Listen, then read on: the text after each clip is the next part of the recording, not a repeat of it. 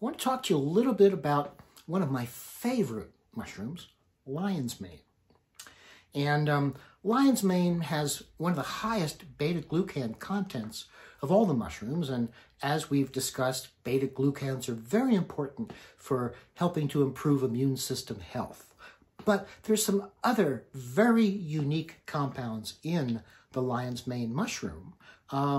There's aricinones and others that are even more difficult to pronounce, which we have discovered actually benefit the brain and benefit the nerves and nerve growth. There's nerve growth factor is one of the molecules that these molecules from the lion's mane stimulate, which help with the repair of damaged tissue. They're exploring the value of these in human diseases such as Alzheimer's, and it's possible that they could also apply to pet diseases, canine diseases like degenerative myelopathy. We just don't have that research information yet. But what I wanted to share with you something really interesting about the lion's mane, and I've got a sample here because we're planning on eating this for dinner tonight, and it's very, very tasty. But look at it.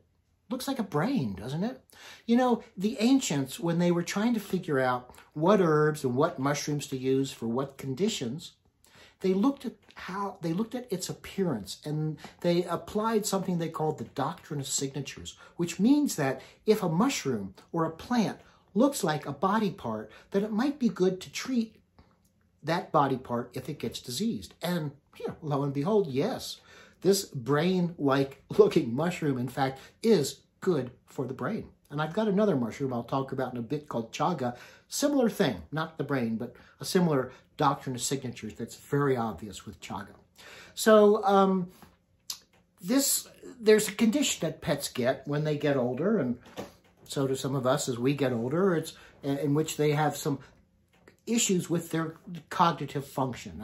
We sometimes call it geriatric senility or even dementia. We call it canine cognitive disorder.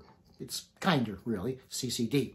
And there is some evidence from pet parents and some veterinarians who have been using lion's mane that it may actually have a benefit in a multifactorial program to address this problem, in these older pets. We're looking forward to seeing if we can get some research going in that area, because this is a problem. Once our pets get older, they're beloved members of our family, and for them to be not really present and still there is heartbreaking.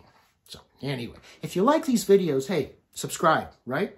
And if you've got questions or want to tell me about your successful use of lion's mane for your own dog, please use the comment section.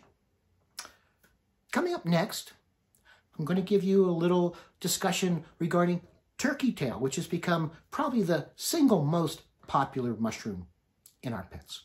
Stay tuned.